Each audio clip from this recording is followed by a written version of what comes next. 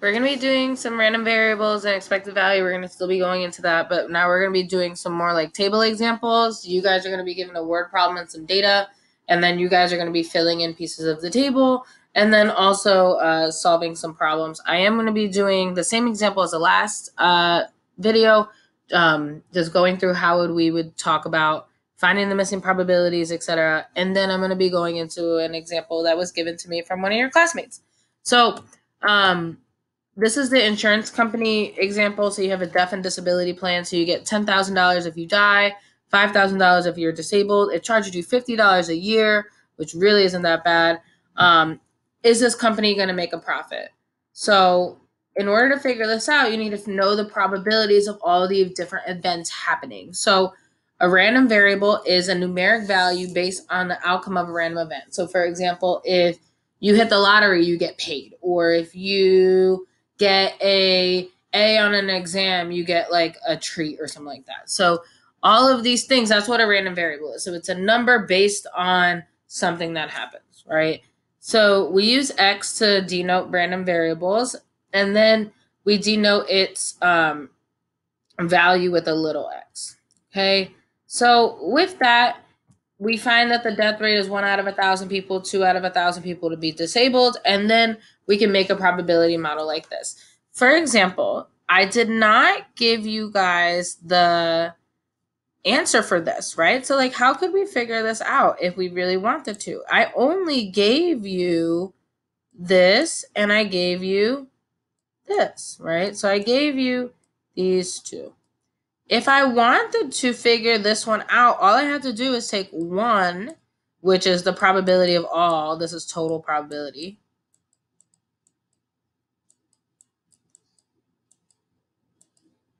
Okay, 1 minus these two things. So 1 minus 0.001 minus 0.002. Okay, and that would give me this answer.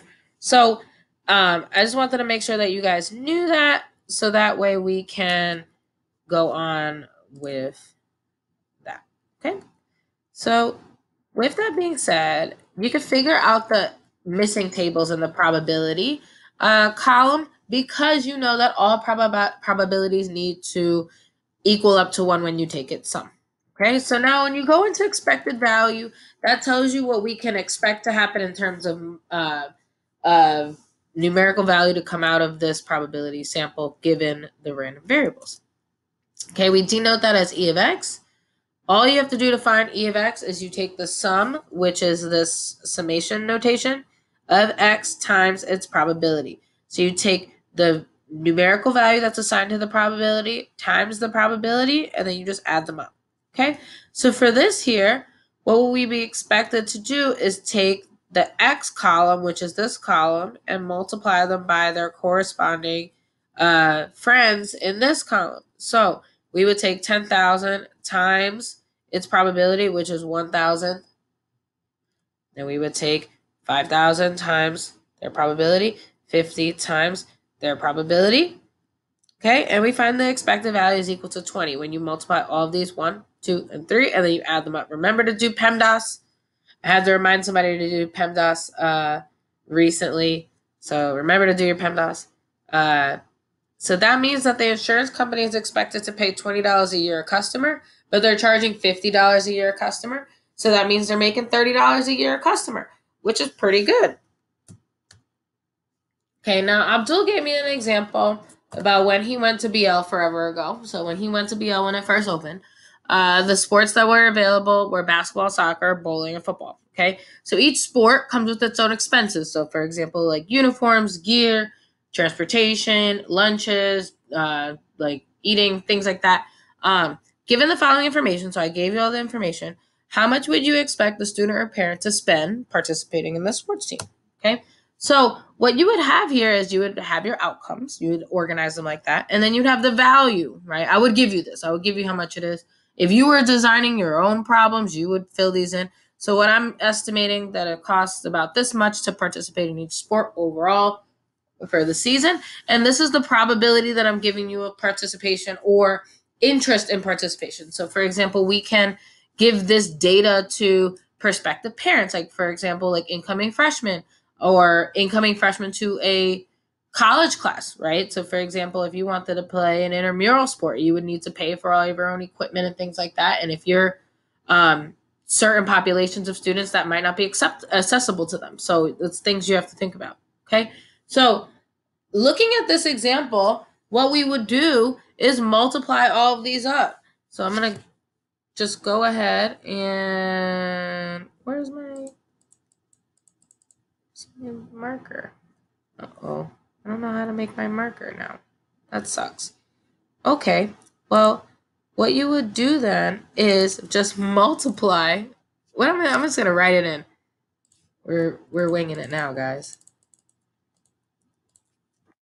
What we would do is we would multiply each piece. So what I like here is that you can highlight, and I did this for another student, highlighting across the columns, like what you should be multiplying. So like, for example, we're going to multiply soccer's value by its probability. So you can do that for yourself. It's a really good strategy. So what you would do is just multiply. E of x is equal to 400 times 0.20. Okay.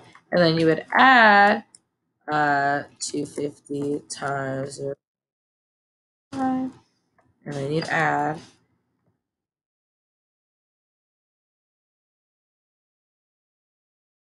500 times 0. Okay. And what this would do for you is give you the expected value of this specific situation.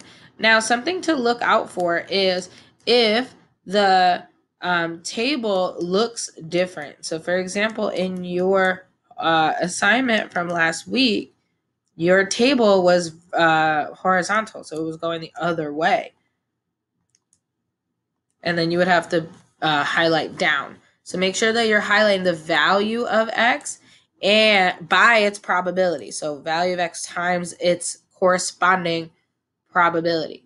Now, our solution here would be $365. Okay. Now you have to make sure that you're using the correct units or descriptions here because we are going to be talking about various things. So for example, we're talking about money in this case. So that means that we're going to have dollar signs. I want to make sure that you guys are using the correct unit and like thinking about our problems in the context in which we're talking about them. Okay. You're going to see more examples like this. Please remember that your whole column of your probability equals up to 1. So if you see a missing box, so for example, let's say that was gone, the way you would figure out what this box would be is you would take 1, whole 1, minus 0.20, minus 0.25, minus 0.40.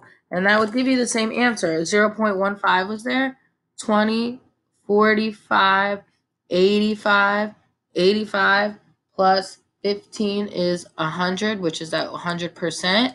And that's going to be equal to what we had before. Okay. So just be aware of that. It's not nothing new. You know how to do those things. Okay. Please feel free to contact me, reach out with any questions, comments, concerns. I hope you have a great day.